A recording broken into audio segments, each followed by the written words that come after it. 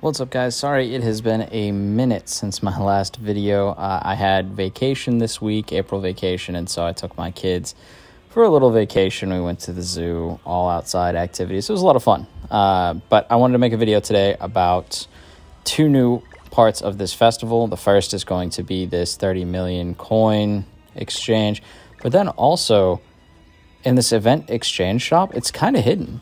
But you can get Ludociel, a whole new set of a whole outfit for Ludociel. So I did think that was a little weird that it was kind of there and not within the spin event itself.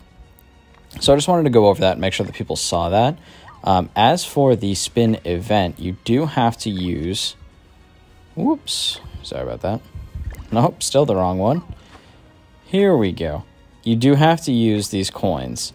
And there's two ways to get them. You can buy them through the coin shop.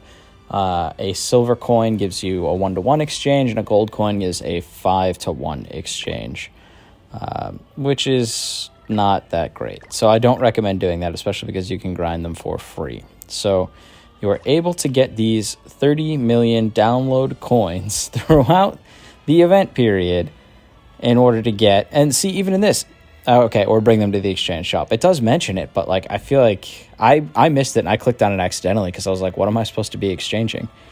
But yeah, so you're able to get these through doing boss battles, not the special boss Gloom that's running right now, just the standard run-of-the-mill first 6 chapters, those boss battles there.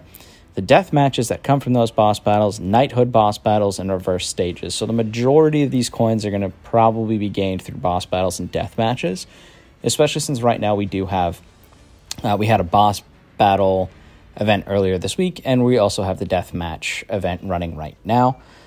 So what you're going to want to be doing is make sure you clear those. You can get the coins up to 30 times a day. Now, this does not mean that you get 30 coins. So let me show you what I mean by that. So let's go to a boss battle here. And I'm just going to auto clear it real quick, so you can see.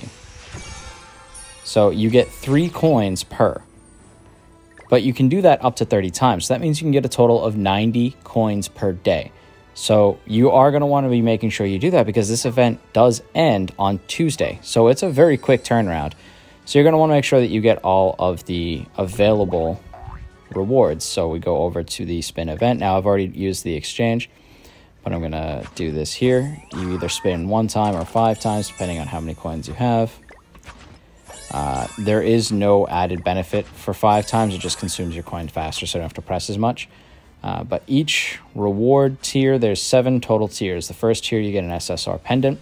This one, you get a weapon for Arthur. You get a cosmetic for Arthur. You get an outfit for Arthur.